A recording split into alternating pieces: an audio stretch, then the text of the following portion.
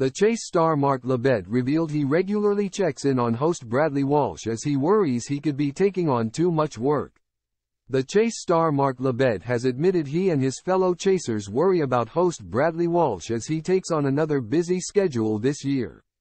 Mark, 58, known as the Beast on the show, said the team regularly check in with him to ensure he is all good as he jokingly called for him to be protected with bubble wrap.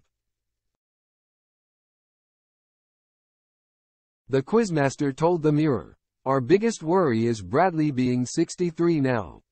Every month, we're going, 'You okay, Brad? How's the health? Wrap him in bubble wrap. He's so damn popular you're more worried about what he signed up for now.' As well as more episodes of The Chase and Beat the Chasers under his wing.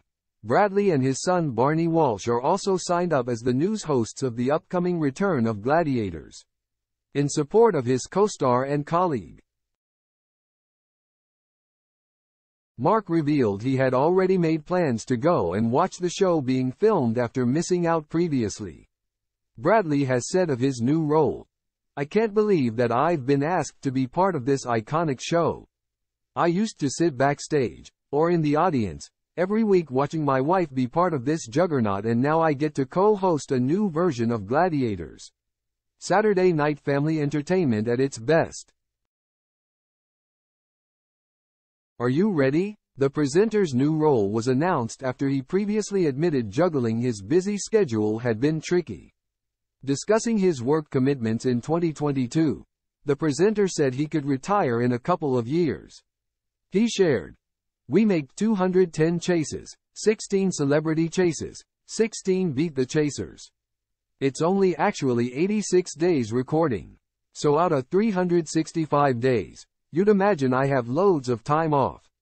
Bradley said this, however, was not the case for him due to meetings, personal appearances and other commitments going on away from filming the ITV quiz show. "It's quite tricky to juggle it about," he shared on the Sliding Doors podcast. He added, "You know what?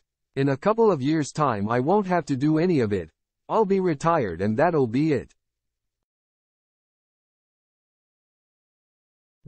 Mark's fellow chasers have since shared their thoughts on Bradley potentially giving up the role he's had on the show since the beginning. Jenny Ryan told Good Morning Britain, "It would not be the same show without Bradley. He's a fabulous host and I really enjoy working with him."